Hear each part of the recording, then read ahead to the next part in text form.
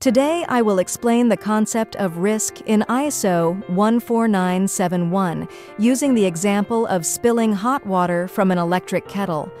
This diagram shows the flow from the top, starting with the hazard, which is the potential source of harm. Then a sequence of events occurs, leading to a hazardous situation, and finally resulting in harm.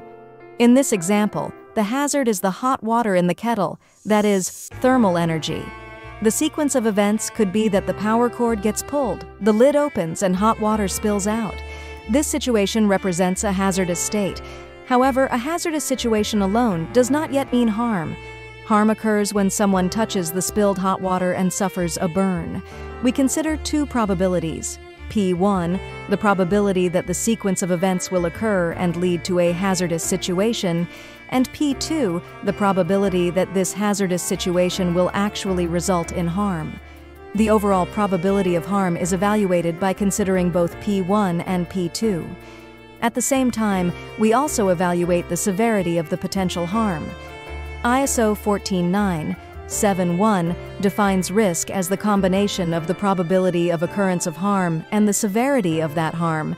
So, in our kettle example, the hot water's thermal energy is the hazard. The cord being pulled and the lid opening, causing water to spill, is the hazardous situation. Touching the spilled hot water and getting burned is the harm.